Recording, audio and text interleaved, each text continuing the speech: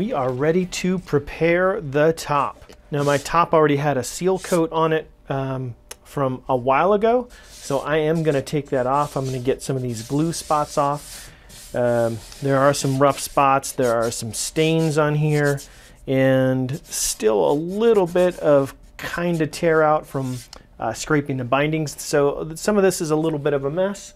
I want to be careful though that I don't disturb this flat spot that we had here, so I'm going to mark this off with tape. To prep this, I am going to start out with my random orbit sander and hit this really lightly with a 180 grit.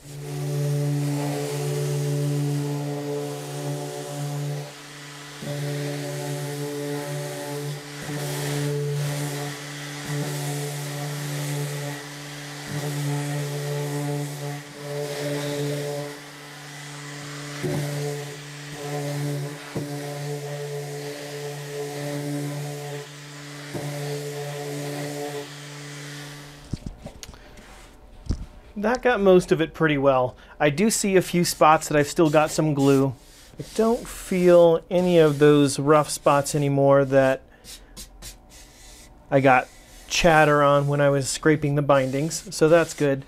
I don't want to be real aggressive at this point because our top was thicknessed correctly, and I was happy with the way that it sounded. However, if you thought that you needed to get some extra movement out of this top, right now is the time to do that. You can take that sander a little bit extra around the edges where we are likely to see a little bit more movement up and down. We don't want to really take it out of the middle because that's our supportive structure, and that's what's going to prevent the bowing and bending this way from that string tension. But we can take a little bit more off around the edges to get a little bit more movement. And I'm talking 0.1 millimeters, maybe 0.2, but really not much. Be very, very careful if you plan to do that. If you haven't sanded over the edges of your sound hole, now is the time to do that. You will most likely have some cross grain scratches around here, and this is the opportunity to fix that.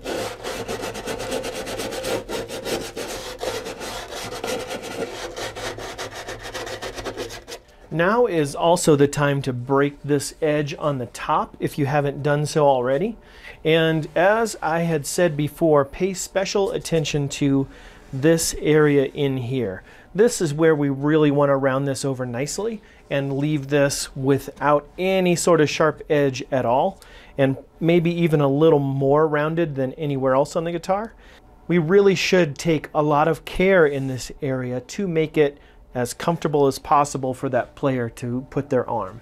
You can round these over with a scraper or just really get after it with 150 or 180 grit sandpaper. Be sure not to sand any of these sides, so don't drag your sandpaper over. We just want to keep that nice and beveled, kind of at a 45 if we can.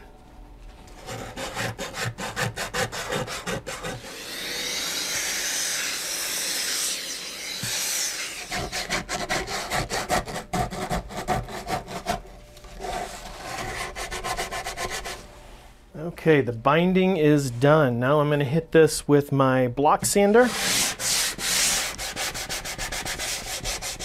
Go with the grain.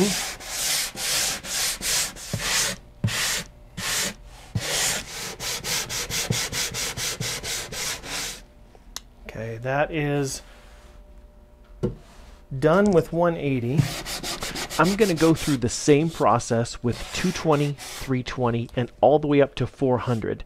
But you don't need to watch me do that. Just make sure that you sand with the grain on all the grits, and you'll be fine. Now, before I go any further, I want to mark my bridge location and my saddle location. In order to mark this, I need to get the neck on. So I'll peel the tape off, bolt the neck on, and then we will get to masking the bridge and measuring things out in the next video. See you then.